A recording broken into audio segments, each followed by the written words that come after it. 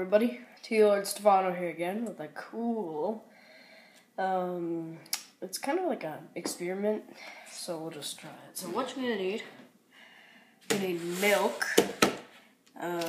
Q-tip or ear cleaning thingy, some food coloring.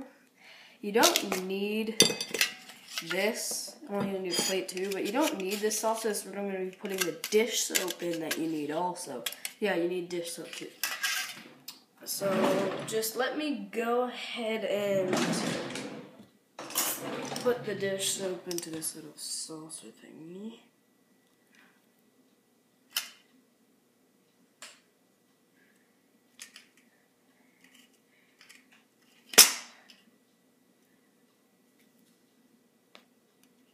There we go. That's probably a bit too much than I actually needed, but Jack, shh. Jack, quiet. Yeah, so there's the dish soap.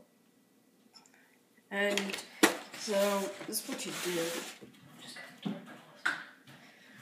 So you put some milk onto the saucer.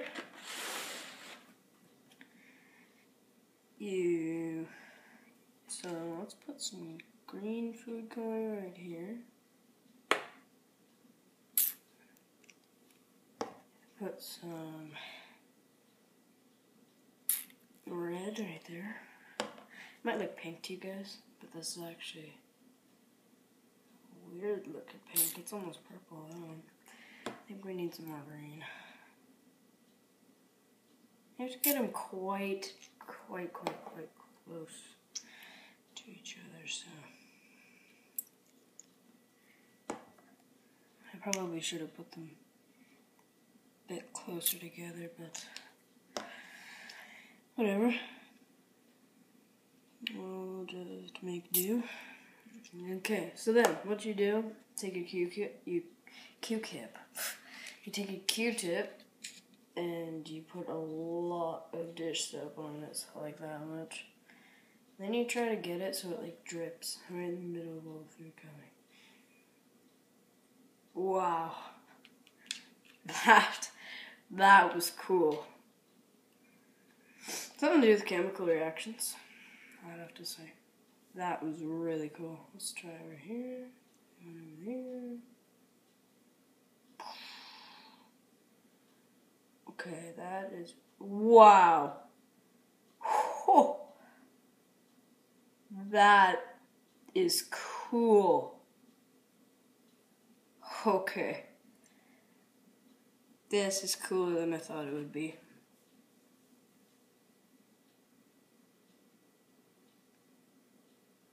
Wow. What do we have over here? Let's try this. I